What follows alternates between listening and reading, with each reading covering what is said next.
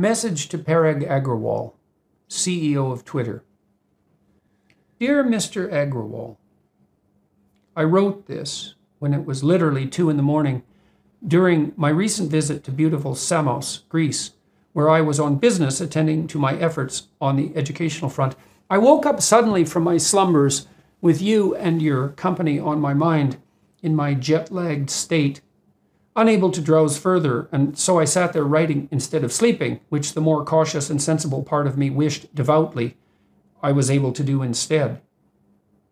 A few weeks ago, the wise folks at Twitter deemed it necessary to suspend my access to that platform, despite the fact that I had several million followers, despite the fact that I had used the platform in good faith, despite the fact that I had put in the years of time and effort necessary to gain such an extensive following.